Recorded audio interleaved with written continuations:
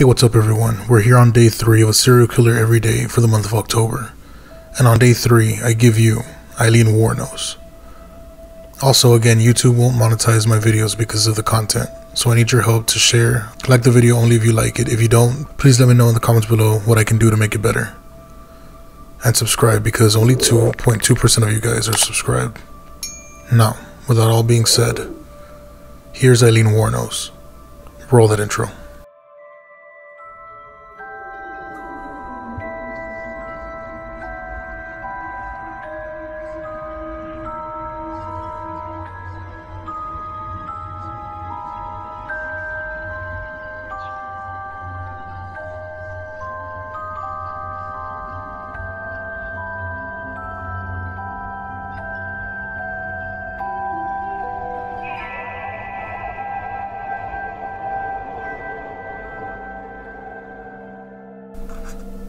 Aileen Wuornos has become one of the most famous of all serial killers, not because she killed a huge number of victims, nor because she killed them in an exceptionally brutal way, but because of the simple fact that she was a woman. Before her arrest, the received wisdom was that there was no such thing as a female serial killer.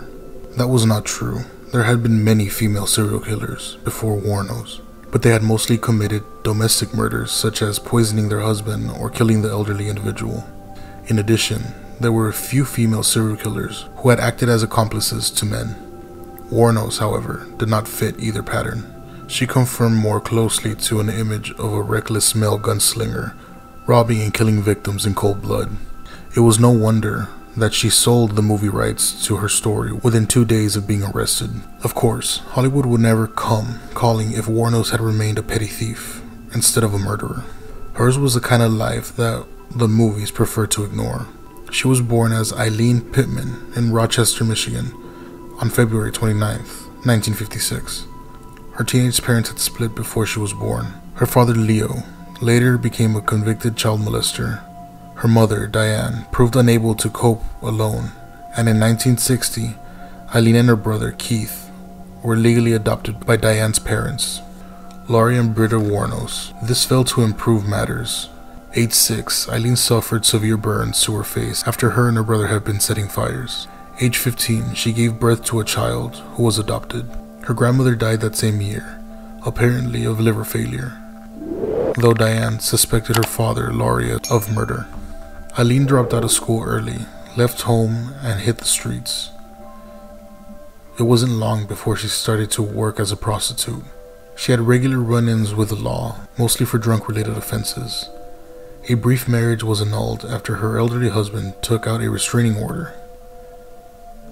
She then served a year in prison following a failed attempt at armed robbery conducted while wearing a bikini in 1986. She met lesbian Tyra Moore, who became the love of her life. Aileen and Tyra set up home together, living off Aileen's prostitution. Aileen became a notoriously belligerent individual, often in fights and always carrying a gun in her purse.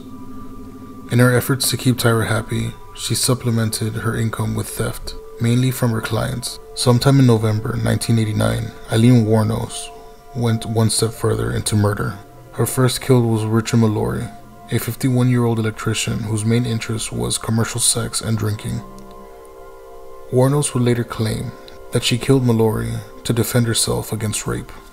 In this case, there may have been some truth in it, as later emerged that Mulroy had a conviction for rape. Mulroy's body was found in the woods near Daytona Beach on December 13th, shot with a .22. In June 1990, another body was found in Florida woodlands, once again shot with a .22, and this time naked. The corpse was identified a week later as David Spears. By then, another victim was found, Charles Carskadden. Once again, he had been shot with a .22, and just like Spears, has last been seen travel down the main Florida highway I-75. The next victim was Peter Semi. The next victim was Peter Sims, who was last seen on June 7th, heading off to visit relatives. His car was found a month later, dumped by 2 women whose description approximately matches those of Wuornos and Moore. Victims 5, 6, and 7 followed in August, September, and November of 1990. All of them were shot with a .22. The police were reluctant to admit that a serial killer was at large. but they finally agreed to release a sketch of the women who had dumped Peter Symes' car. Very soon reports came in that the two women might be Aileen Wuornos and Tara Moore. The police arrested Wuornos in a biker bar in Florida on January 9th, 1991. They then found Moore at her sister's house in Philadelphia. In the interest of saving her own skin, Moore helped the police by extracting a confession from Wuornos. The ploy worked. Rather than seeing Moore charged with murder, Wuornos confessed to 6 of the murders.